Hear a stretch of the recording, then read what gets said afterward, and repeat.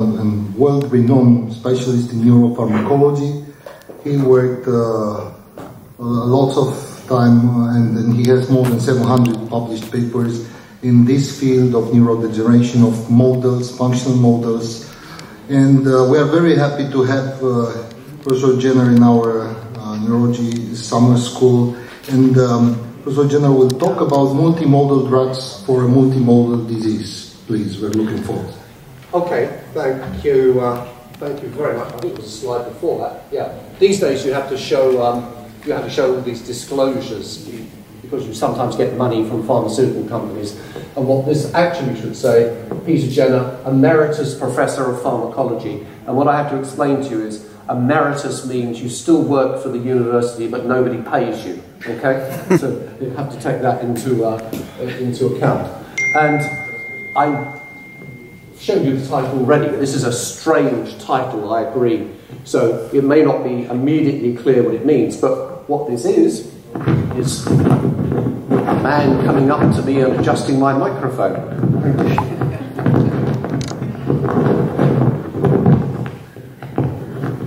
Is that okay? Okay, that's better. Even I can hear you better now. So what this is an excuse to show some pharmacology relevant to Parkinson's disease, because it's very important that when you use drugs in Parkinson's disease, you understand how those drugs are effective.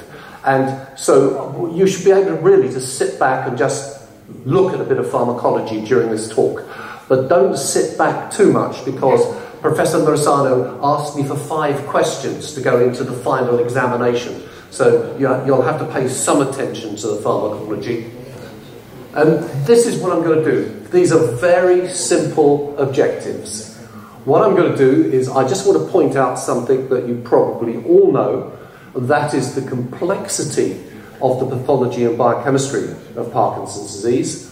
Then I want to point out why we keep using some of the older drugs to treat Parkinson's disease in various forms, as you've just heard from Professor Antonini. And then I want to explore this concept of using drugs that have more than one action to treat Parkinson's disease because of the nature of the illness. So if we start at this point, you should all know this. And you should know that the pathology of Parkinson's disease is not limited to the basal ganglia. The pathology of Parkinson's disease is exceptionally widespread. The more you look for pathology in the brain, the more you find, and many brainstem nuclei degenerate. If you look in the basal ganglia, then taking dopamine out of the basal ganglia isn't the only thing that happens. Once you remove that dopamine, what you do is you alter all the neurotransmitter systems which control the striothalamo-cortical loop that gives you voluntary movement.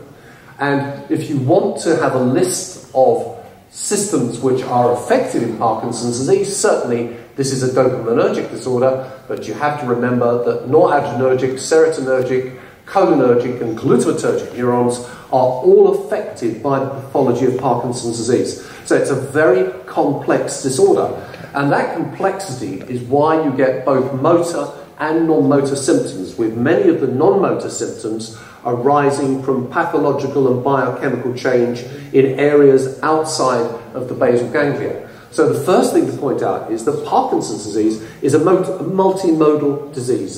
There's no pattern to the pathology or to the biochemistry. It occurs in different ways in different people, but certainly this is a complex, progressive, neurodegenerative disease affecting many different brain regions. But you can use this complexity as an opportunity, because what you should be able to do is then start to use drugs with non-dopaminergic actions. You should be able to move away from just using dopaminergic drugs and affecting motor function. You should be able to get at some of the non-motor symptoms. You should be able to use drugs which have more than one pharmacological effect to try and rectify more than one biochemical change with one medication. And what you should be getting is treatment of both motor and non-motor symptoms at the same time. And you also can probably do something else, and that is you could probably repurpose drugs which are used in other disorders in other disease categories and bring them into Parkinson's disease because of their pharmacological or biochemical effects. And I'll show you one example of that towards the end of this presentation. Now, you'd think that's what we would do. But in fact, in the last 20 or 30 years, the philosophy for developing new drugs for Parkinson's disease has almost gone completely in the opposite direction. And what largely happens in the pharmaceutical industry, I'm not sure how much you know about drug development, is that they like to use these processes called combinatorial chemistry, whereby they produce millions of template molecules, and high throughput screening against a single pharmacological or biochemical target. And the argument is you get highly focused drugs which have a single pharmacological effect, and in the case of Parkinson's disease this is largely aimed at dopamine receptors, and what you can do is increase the receptor specificity and efficacy of drugs. That's the philosophy. The difficulty with all of this is what you're doing is you're having a way of treating Parkinson's disease that leads you into polypharmacy, because every time a new symptom of the disease comes up, you add in another drug to control that particular symptom. And once you go down the road of polypharmacy, what you're doing, of course, is increasing the risk of adverse events and drug interactions. And in fact, having followed this philosophy for a long time, I'm afraid to say, particularly even with newer dopaminergic drugs, and having followed this philosophy for targeting drugs towards each of these neurotransmitter systems, what we found is that this has not been very successful. You will notice that there haven't been very many new drugs introduced for the treatment of Parkinson's disease, and some of the newer drugs which have been introduced don't seem to be as efficacious as the older drugs, and we've become very reliant on going back to some of the older drugs and trying to deliver them in novel ways. And this is the new philosophy that's now starting to arise.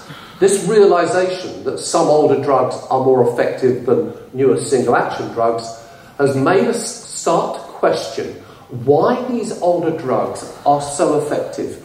What's special about them that we can't, gives us a position where we can't reproduce their effect in some of the newer molecules.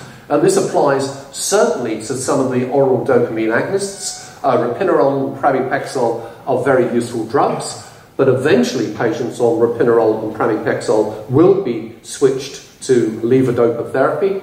It certainly applies to apomorphine, as you've just heard from Angelo, and it also applies to another older drug, amantadine, which can be a very useful molecule. So what I'm really going to do is I'm going to explore why these older drugs are so effective. Because if we understand why they're so effective, that will help us develop a new generation of treatment for the symptoms of Parkinson's disease. And I'm going to start with levodopa. Now, you might find this strange.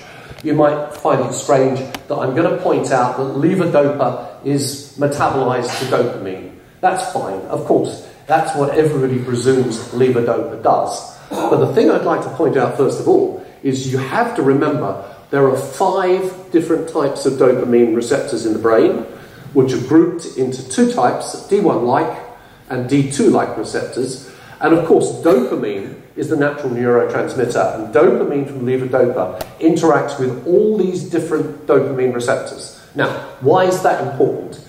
It's important because we know that if you stimulate D2 receptors in the brain, you get an anti-Parkinsonian response. If you stimulate D1 receptors in the brain, you get an anti-Parkinsonian response. But if you stimulate both D1 and D2 receptors at the same time, you get a greater anti-Parkinsonian response than you get by stimulating either D1 or D2 alone. So it's very important that levodopa gives you dopamine, which mimics the physiological effect of endogenous dopamine and all of these dopamine receptors. And all of these dopamine receptors are in the basal ganglia, and they all have a role in the control of movement. But this is the next bit in the story. You have to also understand that some of the dopamine formed from levodopa is metabolized by dopamine beta hydroxylase and produces noradrenaline. And of course, noradrenaline is deficient in the brain in Parkinson's disease because you lose the noradrenergic tracts during the degenerative process. In addition, levodopa goes into serotonergic neurons, and it's metabolized to dopamine in serotonin neurons. What it does then is to displace serotonin and become non-physiologically released from those serotonergic neurons itself. So the levodopa has an effect on both noradrenaline and 5-HT transmission, both of which are involved in motor function and both of which are abnormal in Parkinson's disease. Now add in another layer of complexity in this drug. There's this group in Japan who for 20 years have been telling us that levodopa, in fact, does not need to be decarboxylated to dopamine. Levodopa can act as a neuromodulator or neurotransmitter in its own right. And what they've identified are neurons in the brain which contain levodopa but have no decarboxylase activity, so there's no conversion to dopamine. And it could be that this is a drug which modulates brain neuronal function without decarboxylation, as well as giving rise to dopamine and affecting noradrenaline and 5-HT. And then this last bit of it. Levodopa has two components to its actions when you use it in Parkinson's disease. The first is the one that everybody knows, that after each single dose of levodopa, you get a therapeutic response in terms of improved motor function. And this is loosely related to plasma levodopa concentrations. But levodopa also has a long duration response. Now, this is a response that builds up to the drug over the first 2 or 3 weeks of administration without you altering the dose. And it's a response that, if you would be brave enough to take levodopa away, you would see that this long duration response also diminishes over a period of 2 or 3 weeks. Now, I'll immediately tell you that we can explain this, of course, because this is dopamine interacting with dopamine receptors. The long duration response, however, is completely unexplained, but it indicates that levodopa has a neuromodulatory effect of some kind with long-term consequences in terms of basal ganglia function. And if you put all of this together, what you realise is this is not levodopa going to dopamine controls Parkinson's disease. What you're dealing with is a complex multimodal drug that affects numerous different neurotransmitter systems. Dopamine, noradrenaline, 5-HT also affects glutamatergic function and may act as an amino acid modulator.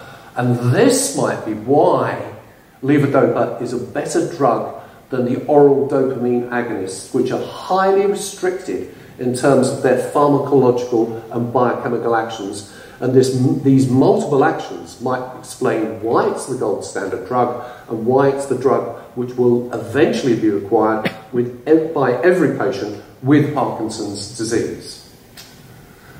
So let's do the same exercise again.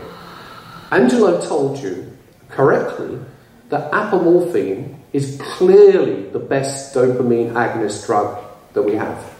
Although apomorphine cannot be given orally because it has no oral bioavailability. It's completely metabolized by first-pass metabolism as it goes through the gut into the liver, which is why you give it by subcutaneous injection and subcutaneous infusion. He illustrated very nicely that apomorphine is a drug which is highly effective as rescue therapy by single acute injection. It's highly effective when you give it by subcutaneous infusion, and it can be as effective as duodopa and deep brain stimulation, and also as effective against some non-motor symptoms of Parkinson's disease. So why is this dopamine agonist better than the other dopamine agonists? Well, the first thing is, everybody just says apomorphine, a dopamine agonist, and I've just been saying exactly the same thing. And the reason we say this is that apomorphine is looked upon as being the archetypal dopamine agonist drug that everybody who does laboratory experiments in Parkinson's disease would use to produce all the usual motor behaviours that you can produce in rodents and primates. So this is the view of apomorphine as a dopamine agonist. But here's some real pharmacology, and I'll make this easy for you. This is a whole range of receptors at which dopamine agonists can act. This is dopaminergic receptors, adrenergic receptors, and serotonergic receptors. Here we've got a comparison of apomorphine, pramipexole, and ropinirole. Don't worry about these numbers, except that the bigger the number, the more potent the drug is at any particular receptor. But let's start looking at the dopaminergic profile of apomorphine. When you look at apomorphine, what you see is apomorphine, like dopamine itself, interacts with all the different subtypes of dopamine receptor: D1, D2, D3, D4, D5. If you come down and look at pramipexole and ropinirole, what you find is that their actions are restricted to what are called D2-like receptors. They have no effect at the D1-like receptor population. So apomorphine is much more like dopamine than the other dopamine agonists. And that, of course, again, is important because, as I pointed out, if you stimulate both D1 and D2 receptors, you get a better anti-Parkinsonian response than stimulating either D1 or D2 receptors separately. So let's go to the other side of this slide. If we start then to look at interactions with adrenergic and serotonergic receptors, and I'll make this easy for you, the answer is that apomorphine interacts with a wide range of adrenergic and serotonergic receptors. And if you look at ropinirole and pramipexole, you don't see that same broad spectrum interaction with these receptor subtypes. So in other words, apomorphine has a multiplicity of pharmacological effects and biochemical effects that you don't see with dopamine agonists, which do not have the same efficacy. So, as a summary, you can say apomorphine interacts with all dopamine receptor subtypes. Apomorphine is not just a dopamine agonist. Apomorphine alters noradrenergic transmission. Apomorphine alters serotonergic transmission. Apomorphine is a multimodal drug in terms of its overall pharmacology. Let me do the same exercise again. This is sulfonamide. This is a drug which I'm told is not yet available in Romania, but is available in other parts of the European Union. Sulfonamide has been introduced as a new, potent, selective and reversible inhibitor of MAO-B. So that's fine. You think, well, okay, we already have rasagiline and selegiline, which are irreversible inhibitors of MAO-B. So what is the interest in this compound as far as Parkinson's disease is concerned? The answer is that sulfonamide is not just an MAO-B inhibitor, it also has a range of different pharmacological and biochemical effects. And in fact, the most important of these is probably the fact that it is also a sodium channel blocking drug, and it was first developed as a potential drug for the treatment of epilepsy. So why would this additional sodium channel activity be important? And the answer lies here. It lies in trying to understand dyskinesia in Parkinson's disease. Now, we don't know too much about dyskinesia. We've got lots of lovely hypotheses, most of which are untrue. But what we do know about dyskinesia is that dyskinesia involves the overactivity of glutamatergic systems in the brain. So overactivity of the cortical striatal glutamatergic pathway, overactivity of the glutamatergic pathway coming out of the subthalamic nucleus. So how does this glutamatergic activity link to the sodium channel blocking properties of sulfonamide? Well, the important component of this is that on the terminals of glutamatergic neurons, you have sodium channels which are involved in the release of glutamates. And what you find when you look at sulfonamide is that certainly in vitro, this is a drug which is capable, through its sodium channel blocking properties, of inhibiting the release of glutamate.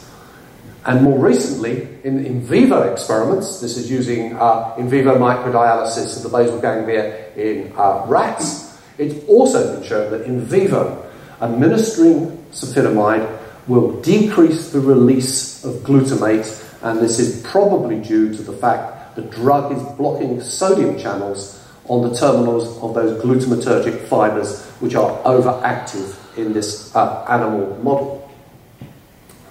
So if that's true, if this is a drug which is not only an MAOB inhibitor but has sodium channel blocking properties as well, do those sodium channel blocking properties result in a functional change in the action of this drug because of its complex pharmacology?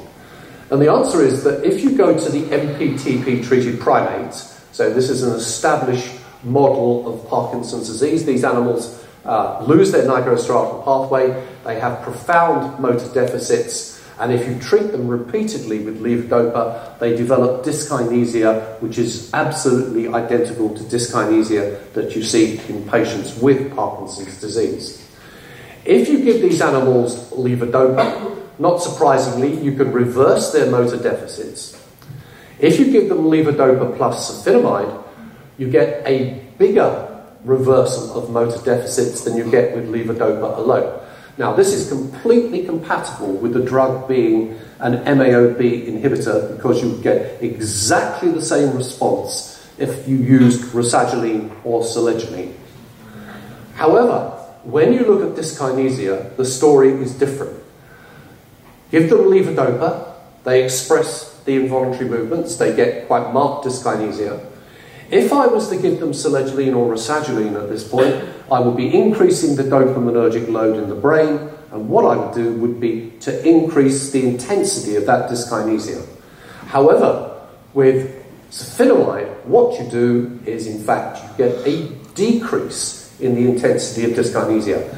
And this is, in all probability, due to the fact the drug is blocking sodium channels or glutamatergic fibres, and what you're doing is switching off that overactive glutamatergic system. So you can have the positive effects of this drug on motor function coupled to a reduction in motor complications. So when you think about this drug, even though it's just put forward as an MAOB inhibitor, that clearly isn't true.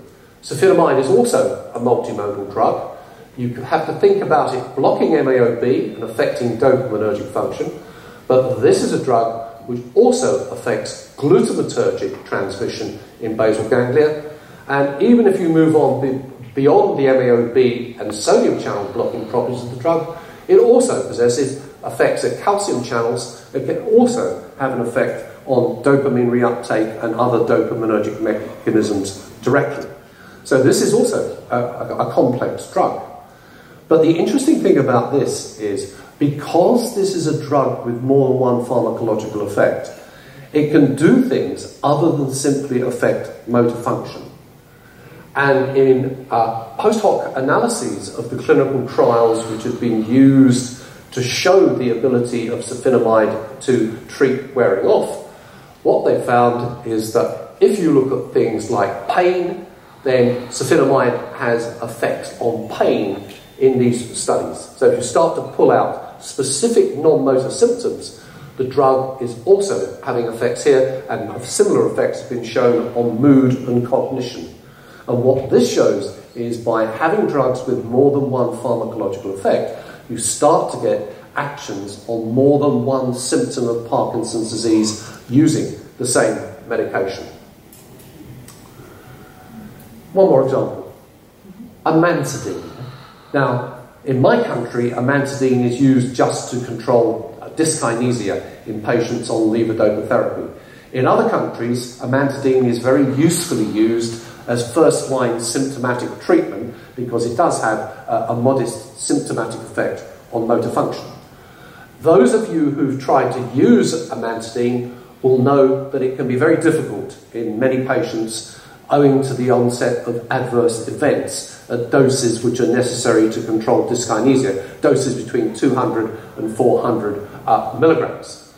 The adverse effects are associated with peak plasma levels of amantadine after its administration.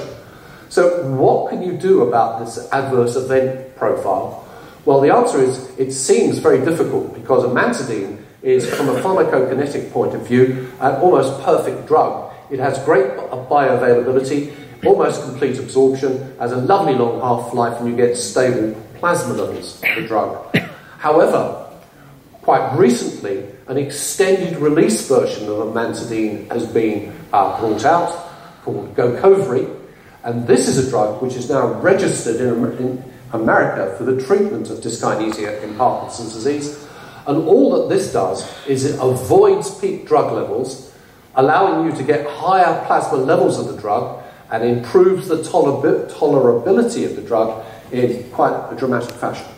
So why am I showing you all this data on amantadine? What's the message from this? The message is that if you read this lovely review by Olivier Rascal, what you will find is a nice summary of what we know about amantadine. And that is amantadine, which is always called a weak NMDA antagonist when you see it in textbooks of neurology and articles on movement disorders. In fact, the effects of amantadine in the central nervous system are multiple, complex, and not fully understood. And this drug, it is a weak NMDA receptor antagonist, but it's also a muscarinic antagonist. It increases dopamine synthesis and release, it reduces dopamine reuptake, and it has other effects on dopaminergic function. This is another example of an old drug which is very useful in clinical practice, which is probably having its effects because it has more than one pharmacological and biochemical effect. This is another example of a great multimodal drug. I said that was the last example, but that was wrong. I'm going to throw one more in here. This is zonisomide, Zonegran, which many of you will probably know from the epilepsy world. Now, in Japan, zonisomide has been extensively investigated for the treatment of Parkinson's disease, for the treatment of wearing off, for the control of dyskinesia, and it is now marketed in Japan for Parkinson's disease. So, what makes this drug interesting? The answer is, this is a drug that inhibits GABA transmission, it also inhibits sodium channels and calcium channels, it inhibits MAO-B, and it has effects on dopamine synthesis and release. This is a fine example of a drug which has been repurposed for Parkinson's disease, which again is another example of a drug with multimodal activity that's proving to be of significant benefit. And this is the message, really, that multimodal drugs are probably the way forward in Parkinson's disease. It's a disease that involves multiple changes in neurotransmitter systems. It involves multiple symptomatologies, which at the moment you have to treat individually as they arise. And highly targeted single-action drugs lead to increased pill burden, a loss of compliance, an increased risk of adverse events and side effects. And what we're saying now is that really what you need are what we used to call dirty drugs. And all you do is change the terminology, and you don't say dirty drug, you say rich pharmacology. It's the sort of politics of pharmacology, how to make a drug sound different. And we need these drugs to treat multiple symptoms using a single therapeutic approach. And this is key. Dirty drugs, which we try to avoid, are when drugs have pharmacological or biochemical effects at therapeutic doses which are off-target and affect systems that are not mainstream to the disease you're trying to treat. What we're doing is we're using drugs that have distinct pharmacological actions that complement each other in terms of efficacy or tolerability. And what we have to do is we have to make sure that these multimodal drugs have pharmacological actions that work together to control the symptomatology of the disease without causing unwanted side effects or drug interactions. And why do we think this is important? Well, we think it's important because if you have multimodal drugs, you can start tailoring the